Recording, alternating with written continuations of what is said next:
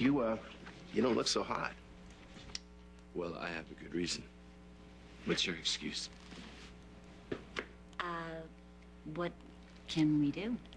Nothing. It's, pretty much done. Oh, God, is it Amanda? Is she okay? Her little arrangement with David took a weird turn. He got what he wanted. Oh, Lord, she's pregnant? Could be, I don't know, possibly. Doesn't matter, though. She gave in to him. She decided to make a baby with David the old-fashioned way.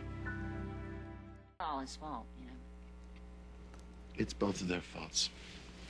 Just like when David went after me, it wasn't all his fault then either. I let him draw me in, and that's what Amanda has done, with your support, I might add. Are you trying to make me feel better? You're doing a good job. I'm sorry, Jake, but I warned you both. I told Amanda not to move in with him. And you never should have made that deal for another baby. Come on, you know that was bound to come back and bite you. Well, we thought we had it under control. Well, there's your first mistake. Nobody controls Hayward. And as much as it stings, Krystal's absolutely right. You got to get Amanda out of that house. The sooner the better. Break that ridiculous contract. And you got to fight back, kiddo. You got to fight for your wife. I don't think I can. How do you forgive something like this? And if you do forgive it, how do you forget it? Jake, you accused Amanda of giving in. If you walk away from her right now, you'd be doing exactly the same thing. Giving in.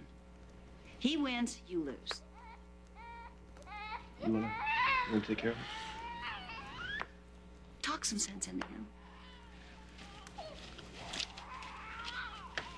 Yeah, what she said. She was never gonna tell me.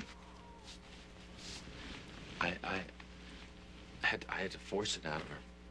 Well, of course you did. You can't blame her for that. Amanda's scared to death she's gonna lose you.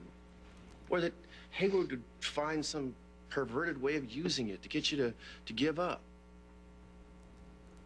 You aren't, are you?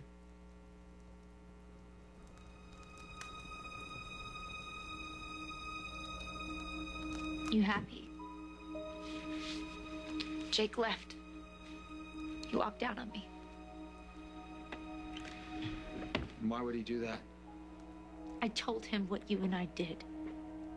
I guess he didn't take it too well. It was all for nothing. Nothing.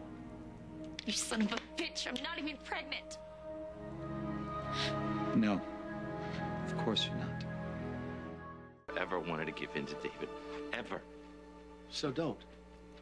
Don't turn your back on Amanda. Get out there and fight for her. Dad, I have been fighting for months. Ever since I found out that she was carrying David's child, I have fought for her and the little boy. I love that kid. Where has it gotten me? What have I got to show for it? I keep going deeper and deeper down the rabbit hole. She agrees to move in with him, I fight for her. She agrees to have another child with him, I fight for her. She has sex with him? I'm sorry. What is it that I'm fighting for exactly? Your future together. Really? What future is that? Nothing's gonna change. You see that? Nothing. I can't keep fighting for the rest of my life for a losing battle. She had sex with him. She had sex with him. And you know what else is never gonna change? The fact that Trevor will always, always be David's son. Always. You wanted this to happen. This was all part of your plan, right? You wanted as many shots at getting me pregnant as possible so that we could keep trying. Maybe, just maybe, it might bring us closer together, right? I mean, that's what was going on in your sick mind, wasn't it? This is not fair. I have had to sacrifice everything for you. What can I do for you, Amanda? I don't know, but do something. Make it so that we never had sex. Make my husband come back to me. Make this whole nightmare be over with. Do something. Give me something. Maybe there is something I can do for you. A way to make this all up to you.